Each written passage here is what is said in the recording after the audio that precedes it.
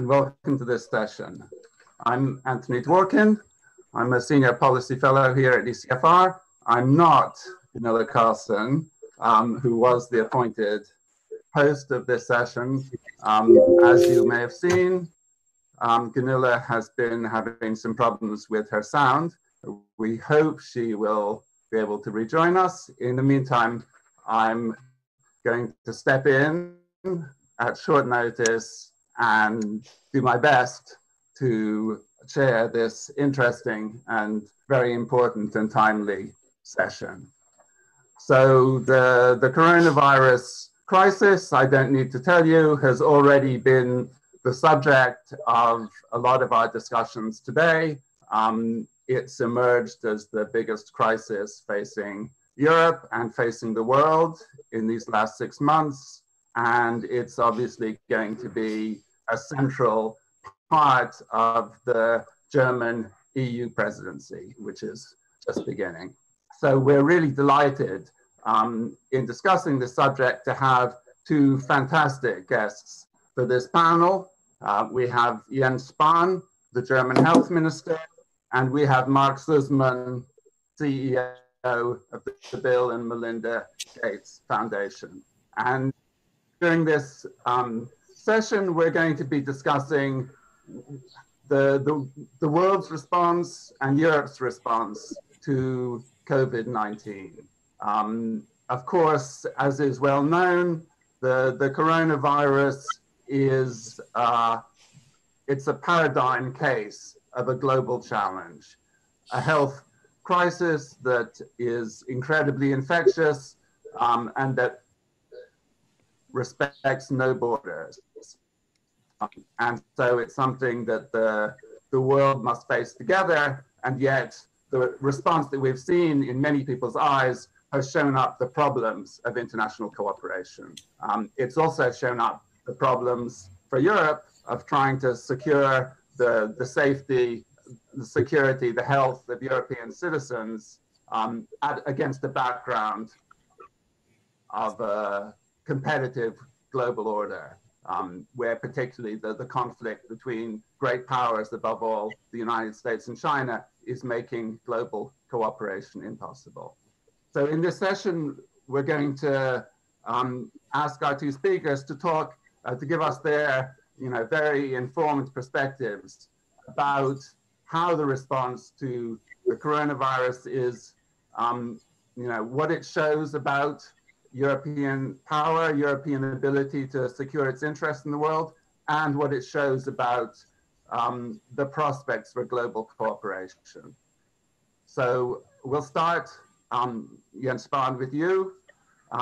If I can ask you to give your sense, how can Europe, going forward, try to protect itself better, and what in the German presidency do you see as the priorities for dealing with this challenge?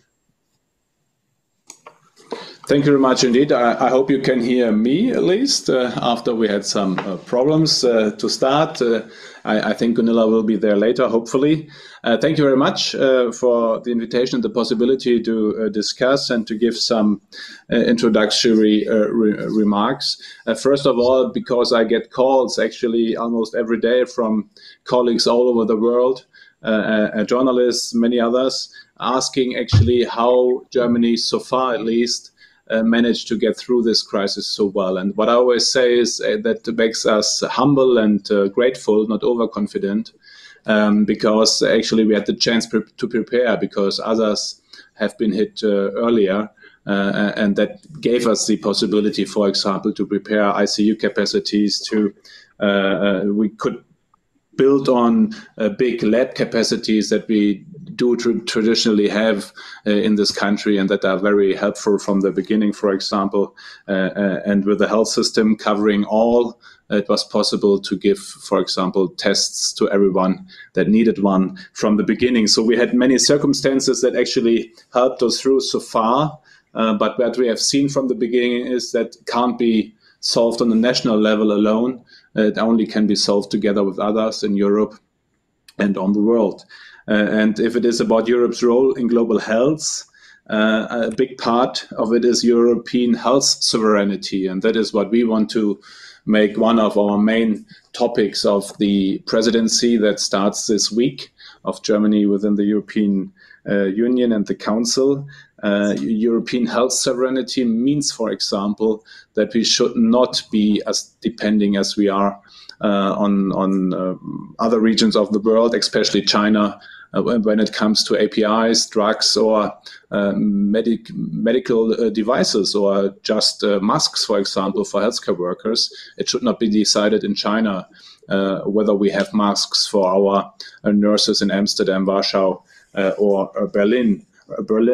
And that is why we want to debate, actually, we started that already last year, by the way, before Corona, debate a framework of how we can bring back production of certain goods to Europe. It's not about ending globalization or ending free trade all over, but it is about the right degree of globalization, and to define some certain areas where we should be sovereign and be able, as a European Union, to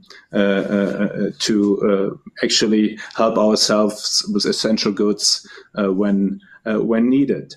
That means as well, secondly, that we need to have the institutions to act on a European level. We, for example, have the European Center for Disease Control and ECDC. By name, you could think the CDC in the US. Yes, I hear you. But that's Gunilla, I assume. I just go on, Gunilla, if that is okay. As the European CDC, and just by hearing the name, you could assume that it is similar to the American, the US CDC. But if you take the resources and actually what they really can do, it's far, far away from a real US CDC.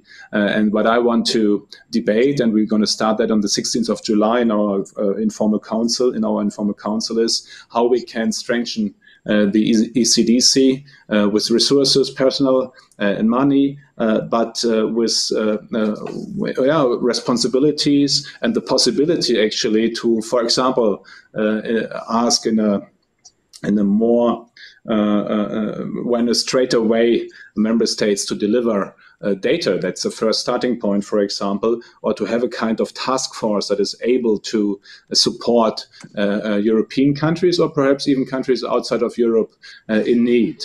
I once called it a health NATO.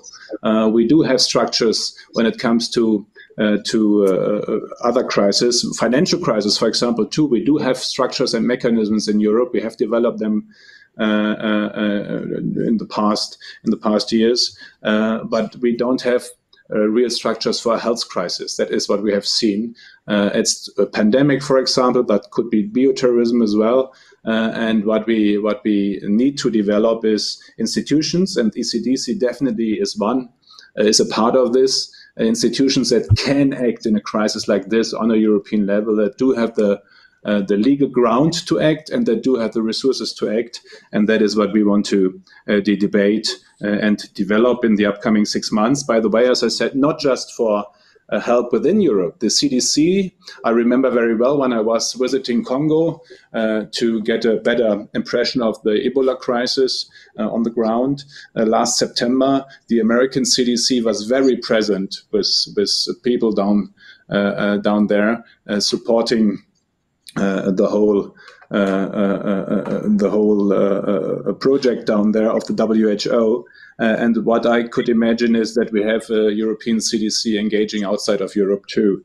And that brings me to my last point, engagement in international organizations. Just two regards. One is the Prime Minister of Norway, the President of Ghana, and our Chancellor, Angela Merkel, have written a letter to the United Nations and other international organizations to actually better cooperate when it comes to the SDG 3, the Sustainable Development Goal for health. And that means that, we do have so many international organizations, privately and publicly run, that are engaged in public health and global health. And that is good. We just hear of Gavi, CEPI, WHO, a lot these days, UNAIDS, World Bank, many others. But it's important that they do it in a coordinated way, that not everyone does everything in every country, but that there are clear structures within they engage, coordinated, and that is what we have started to set up. There was a starting point after months of discussion and working out the framework, and now for the concrete work on the ground with the first countries during the World Assembly last year in New York, and that is something we want to go on with. And the second is the reform of the WHO. I was just in Geneva last Thursday with my French colleague Olivier Véran, because in a time where you see that at least they are threatening that they might pull out the US, that others are about to pull out of the WHO, and I would really regret if they did so, because they, for decades actually, have been the main contributor and supporter of the WHO, the United States, and of course it would be better to have them aboard for the future.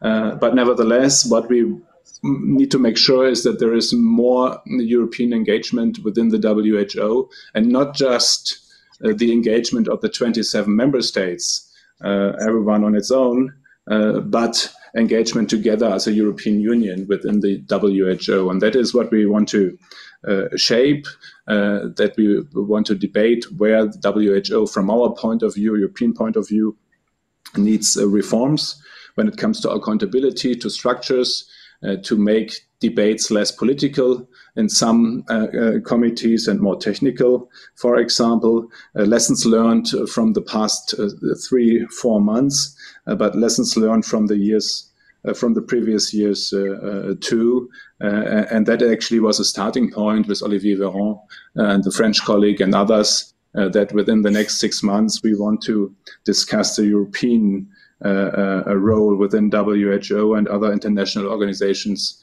in international health, to actually have Europe a bigger role, a more engaged role in global health for the future, in times where others might be less engaged. Vielen Dank. Thank you so much. And again, apologies for this. It's me and my Mac in the rural part of Sweden at the moment. So sorry for the technical disruption. Minister Spahn, thank you. Very interesting. And I think we also would hear a little bit more from Mark Suzman what this health sovereignty actually will mean for markets and access. We have already now a question for you, and I think it's appropriate to hand it over already from Mr. Achim Viergaard in Hamburg. He's asking you a little bit about, as your experience as a minister, what kind of competencies in health policies would you like to see more of on the EU Commission? And what would you be happy to transfer to Brussels? Well, that's a good question, and that is a debate that was already ongoing before this crisis, of course. And I find it very important, and you can imagine as a national health minister, I do, indeed, I really do, that we really define on which level which responsibility and on which level what is better solved. And there are certain areas where there is a European added value, where there is an added value if we act together. When it comes to research, fighting cancer, for example, rare diseases, the research network we have set up, when it comes to patient mobility in Europe, of course, or as we see now in this pandemic, when it comes to transmitted diseases, virus or bacteria or whatever, where the border is actually a virus knows no border, so there is no border in fighting this virus, and should be none. And in all these areas, you see a European added value. And then at the same time, there's always, the health systems in Europe and all over the world. They're very much linked with the culture of a country, with the tradition, with history. Take the NHS; it's kind of kind of part of British culture, actually, and that counts for most health systems. So when it comes to coverage, when it comes to financing of the health system and other issues and areas, I would say that should remain on a national level, and that will be necessary to actually to have real acceptance of people and citizens. So I would say let's define those areas where there is European added value, especially in the budget too, by the way. Get out of this net who pays how much and how much are we getting out of the EU budget. As soon as we have a working ECDC, as we have research programs for cancer, for example, if we have structures to fight a pandemic, that is something where you can't say as a member state, how much did I pay into the budget? How much do I get out? That is real added value, European common good. And we need to define these European common goods. And for that, I would always be willing to give some sovereignty to Brussels, if to the Commission or to institutions that are run by the member states. That needs to be discussed, but still to European institutions. And then there are certain areas where I, frankly spoken, don't want anyone from outside to interfere. Thank you. And Mark, welcome to this session. We are so grateful that you are taking your time. ECFR has a very good collaboration with Bill and Melinda Gates Foundation. We would like to congratulate you to becoming the new CEO. You have a long background in the foundation. You are a former journalist and you have served in United Nations with a very big knowledge base now. And here you're here, one of the leading health ministers of the world, to see how European Union is really struggling, perhaps even harder due to the COVID crisis. We are really happy to hear your views. We will open up for questions a little bit later, but it would be very nice to hear your reactions to what the minister so elegantly put forward to us, and your take on what's happening in global health these days. Is the system working? And if not, what can we do about it? And what's the role of European Union? Welcome, the meeting room is yours. Great, well, thank you, Gunilla, and I hope everyone can hear me, and I'm very pleased that we were able to sort out your audio difficulties, and it's great to see you again.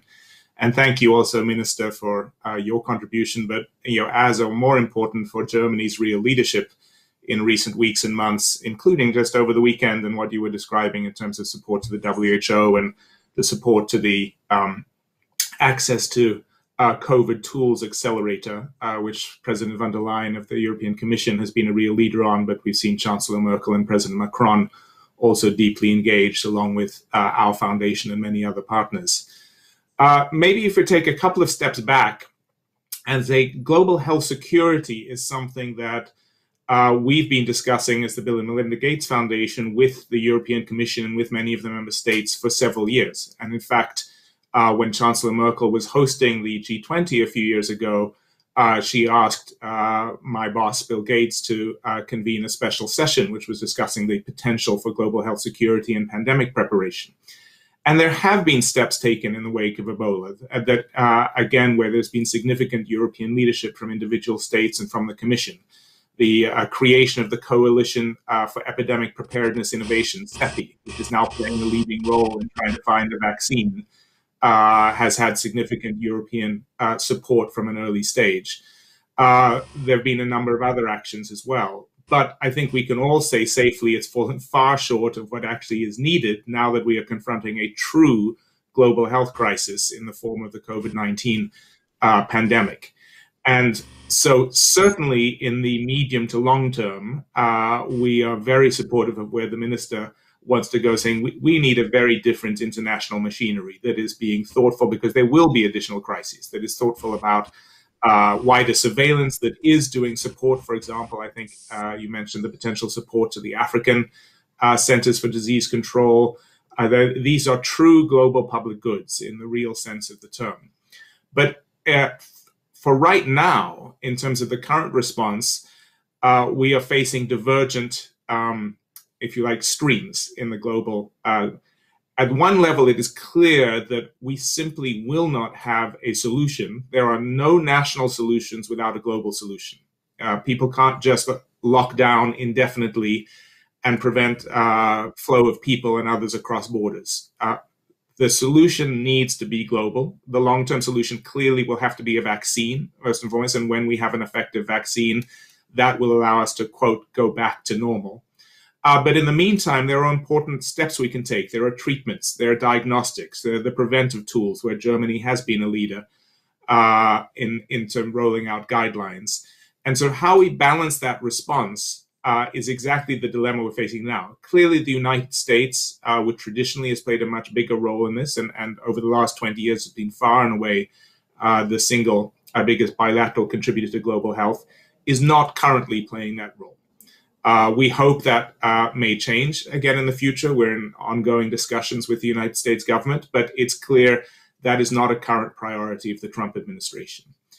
In that context, the European Commission has really stepped into that gap, that the hosting of the Act A accelerator that I mentioned by President von der Leyen with European leadership, and now with 2 funding commitments, the most recent over the weekend, has raised nearly $15 billion towards wider global COVID response. And we've been a key partner there too, along with the Wellcome Trust and other philanthropic organizations.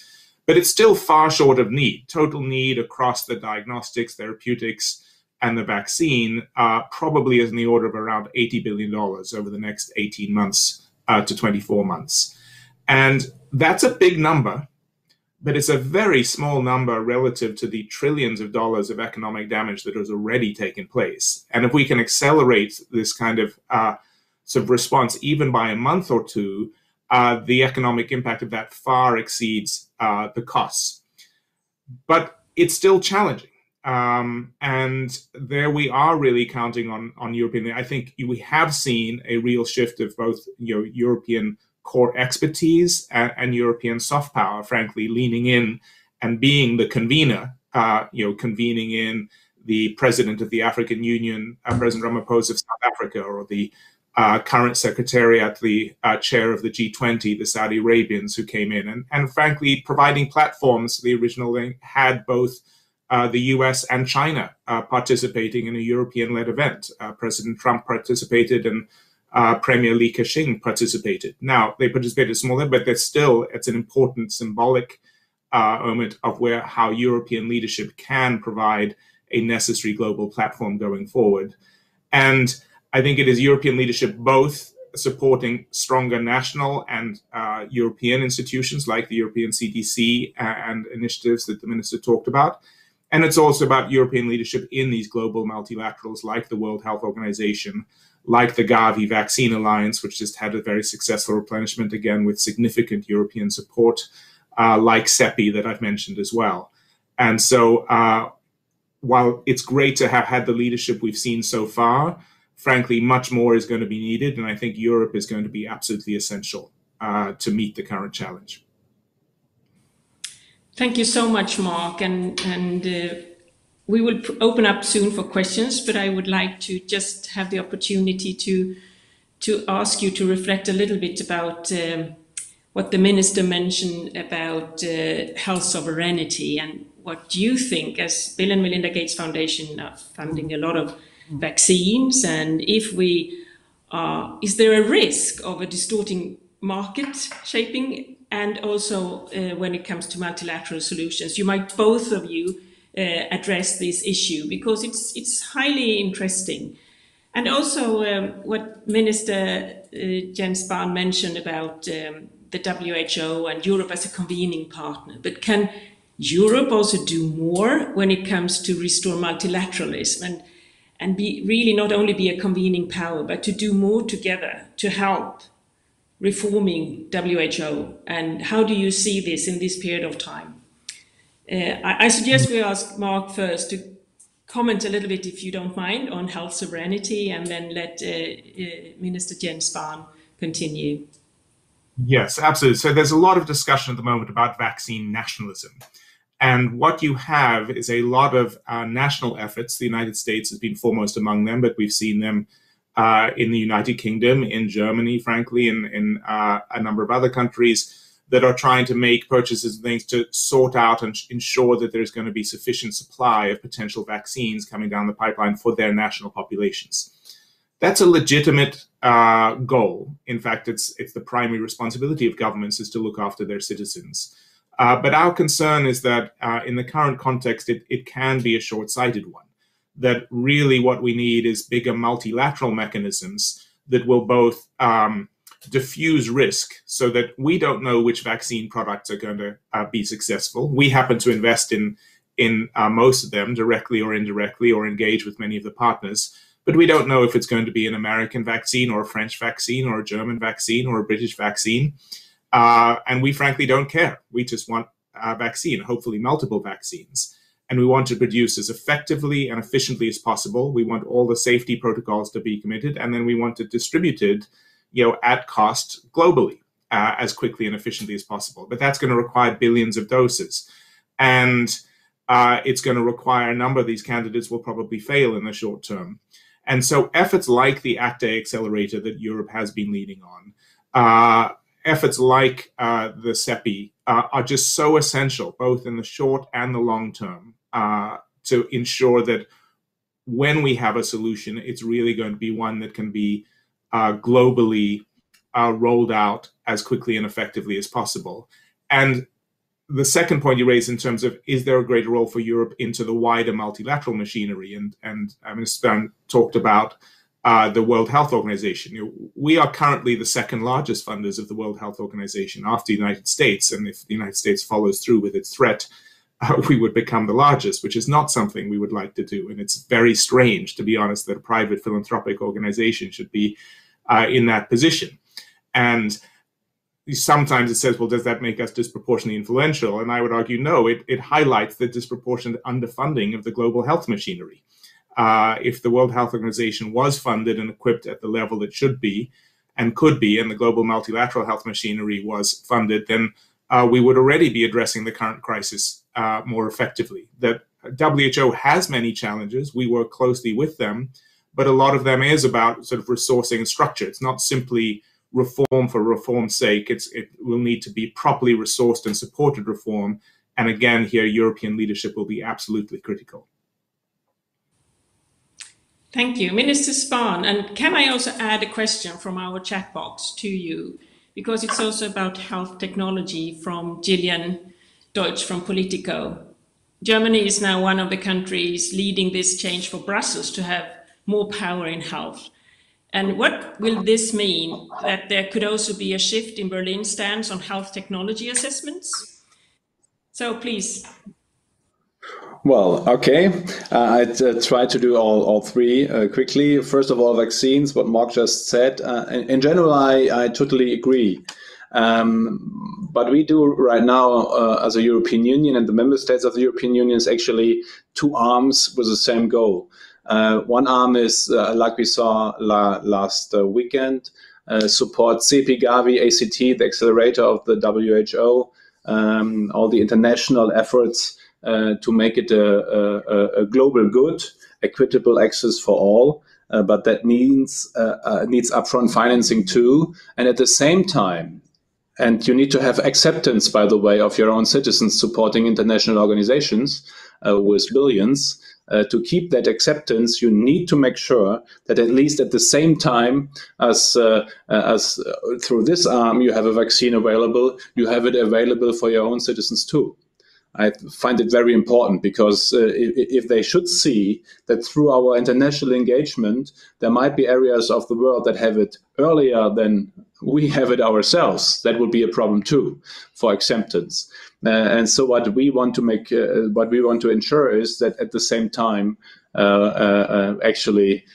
we get or we have it available too, and I mean available for the whole of Europe. There were concerns at the beginning that countries like Germany, with their economic strength, might go their way to secure vaccines. But we, from the very beginning, together with, at the beginning, the Netherlands, France, and Italy, because that were the countries where the production capacities are. But with all now together and the Commission, from the very beginning, we always made sure it's for the 27, and everyone will get the fair share proportional to the population and to nothing else.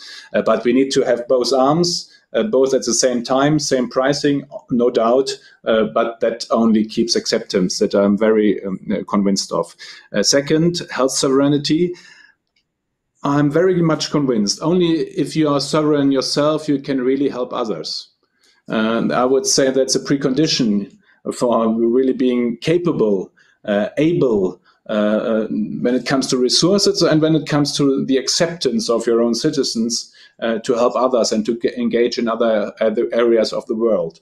So health sovereignty really just means that you are not too depending on others in times where we just see in both directions, but for different reasons. And I never would call it equidistance, by the way. There are big differences, but when you see the problems that are there, I mean, with China, we are too much depending on two levels, actually, but that's a different story. When it comes to products like drugs, APIs coming to Europe, but we are too depending for China as a market, for cars, for example, or machines.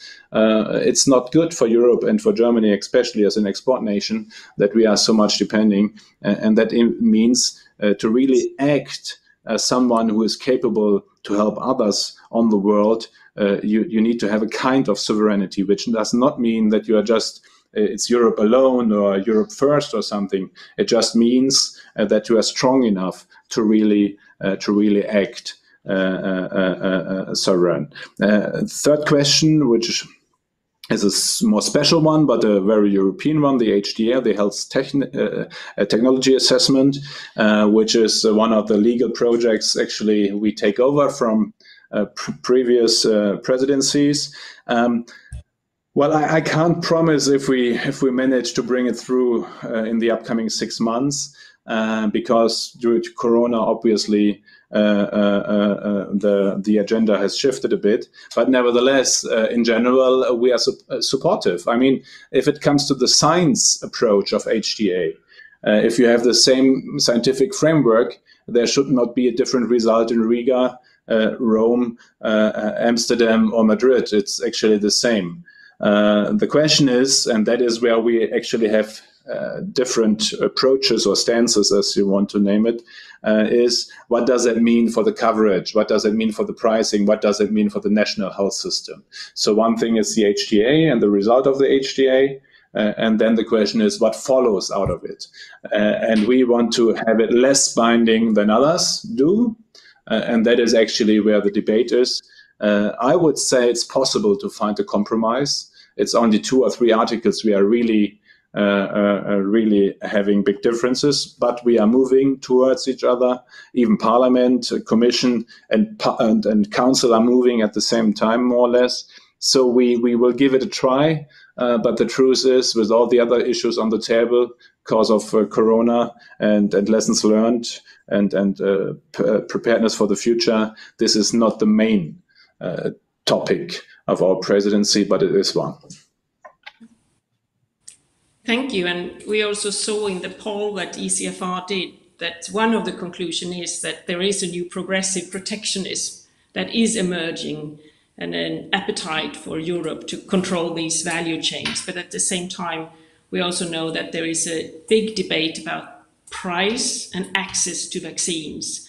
And we keep having questions coming from ECFR council members, and Patricia Sasnal is asking a little bit about, and it's a technical question about the dozens of consortia that are working around the vaccine. What should the European citizens know about how the money raised will be spent, and how will you choose the big pharma company if there is a high probability that a couple will be ready at the same time?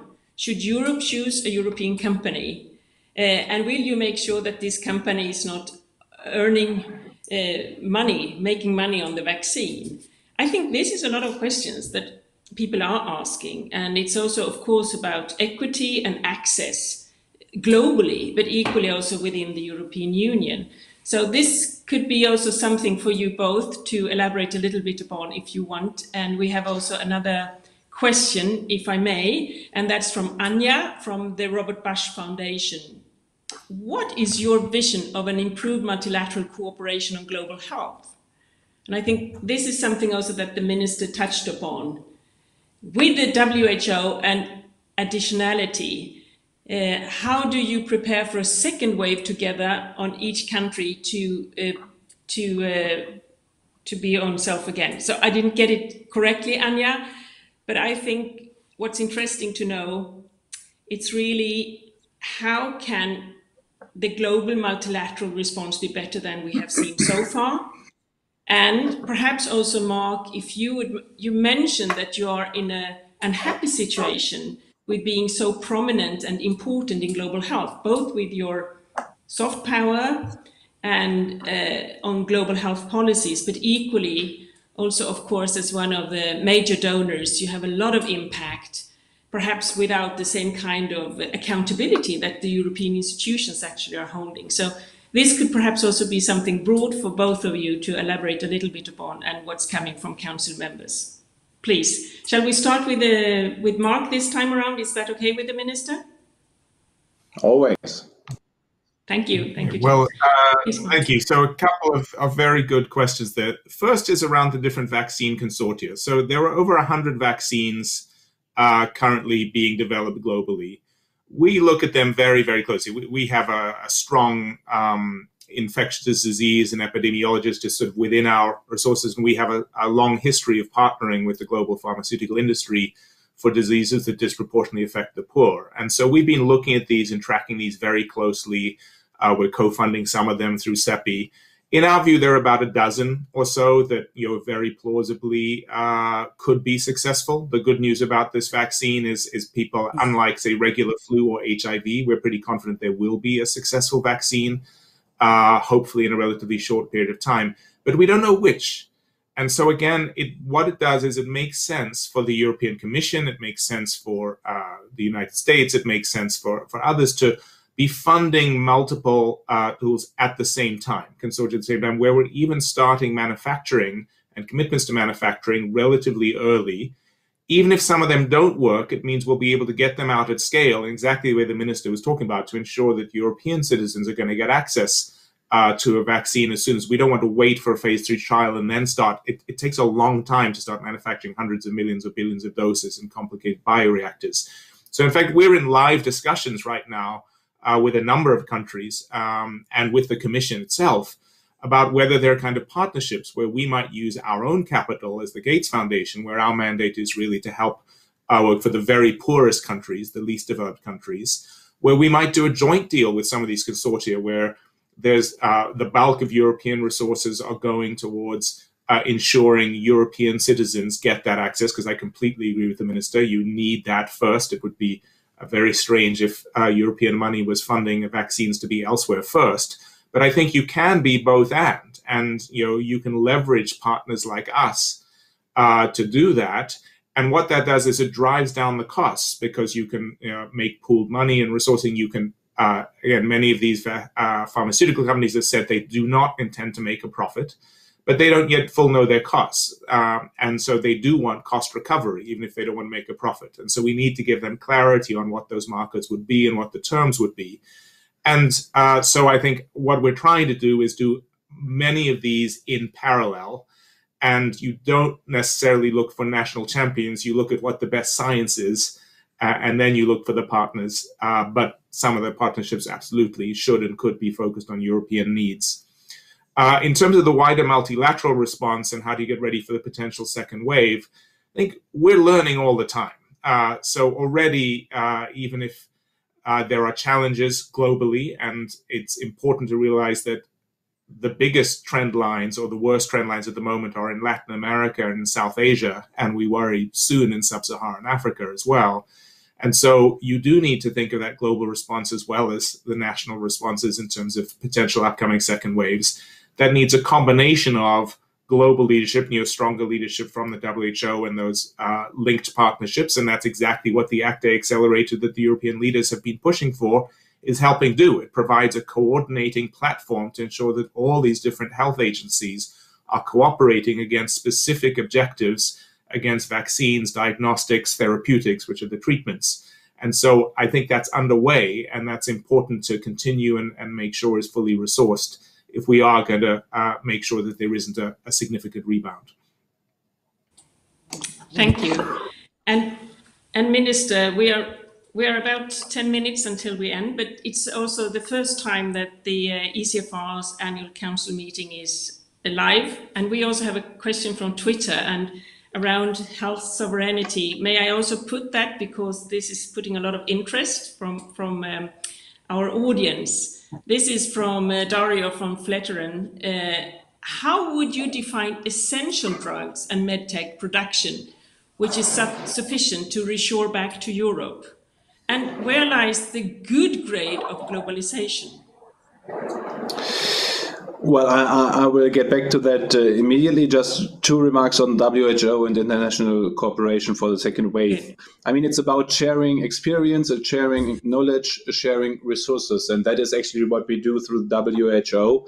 And we have seen from the beginning, actually, WHO can only be as good as member states or participating states let it be.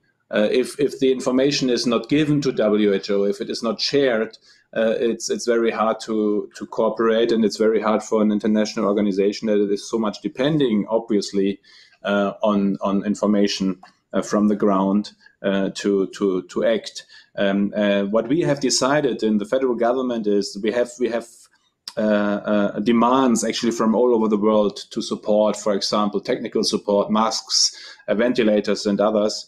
And we will channel most of it through WHO, because we think it's better them to decide where it goes than us. Of course, there are some bilateral activities, but most of it will be channeled through WHO to make sure that it is a more neutral way and a way that secures that it is going to the countries that need it most.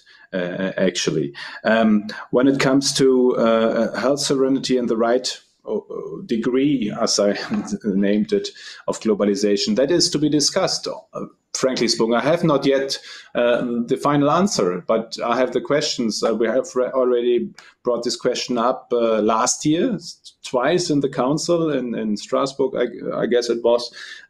We already brought it up together with other countries and asked the Commission and others to develop a common strategy for pharmaceutical products and medical devices. And now finally we are really speeding this up, because the general need is accepted, and the question is totally right. You of course need to define it good, but I really want to make sure it's not about protectionism and stopping globalization totally. And of course there's a value in this work sharing that we have all over the world. But nevertheless, and even if it is about pricing, of course it's cheaper or less expensive, put it as you want to. But what does a less expensive drug help if there is no supply?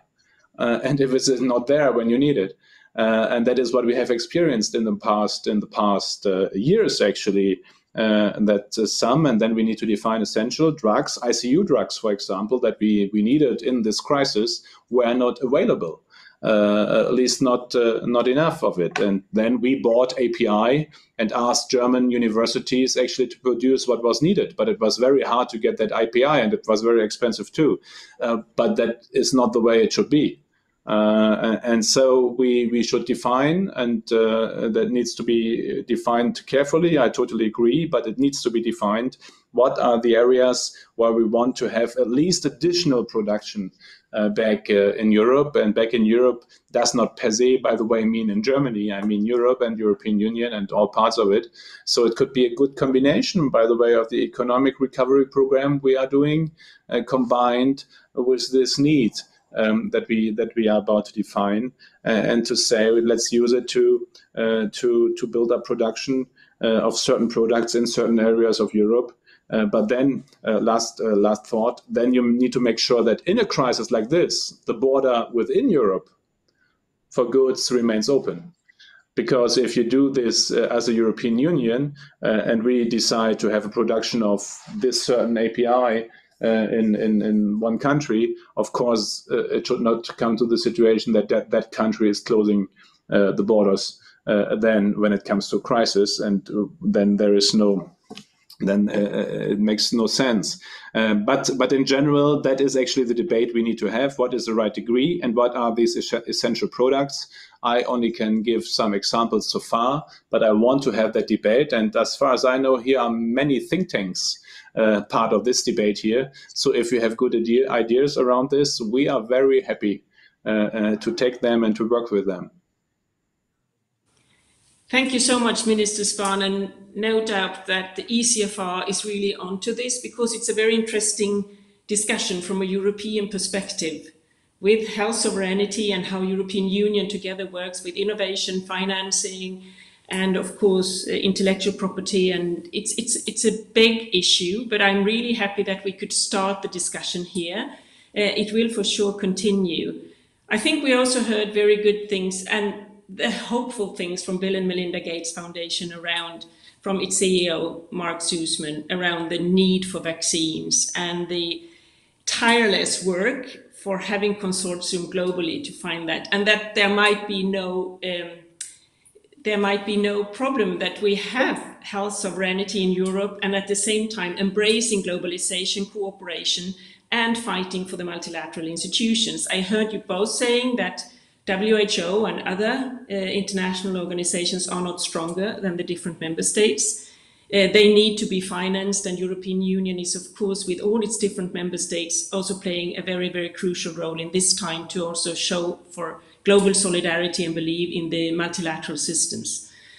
I think that this is a very good start for us also at ECFR and the Council.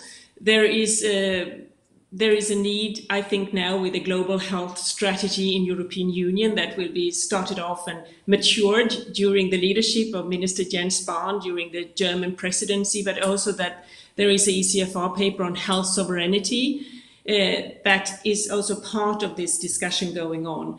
So I thank you, and I don't know if any of you would like to have 20 seconds before we wrap up the session, as I promised to be on time in ending up this.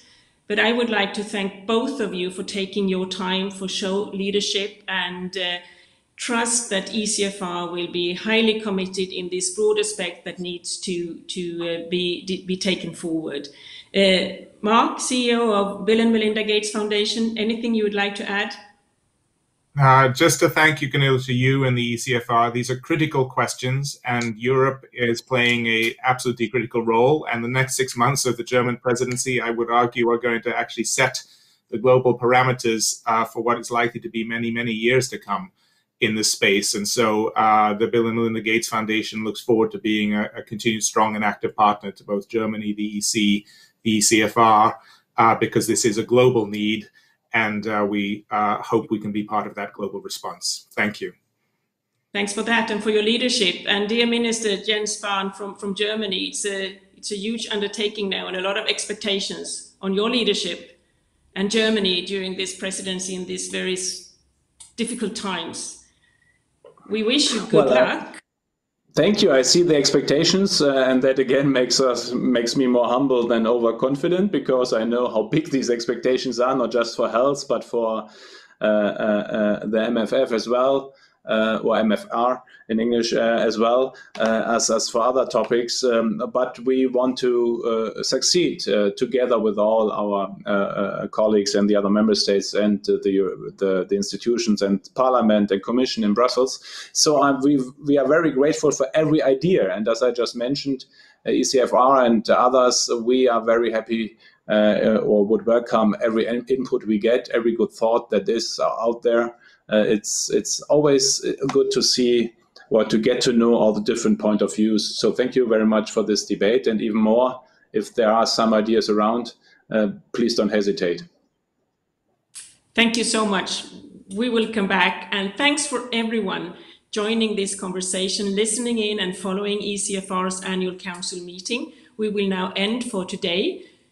Stay tuned, come back tomorrow morning, 10:30 European time, and follow our discussions and our annual meeting. Thank you so much. Thank you, Minister Spahn. Thank you, CEO Mark Suzman, and good luck. Have a nice evening here in Europe. Bye-bye. Thank you.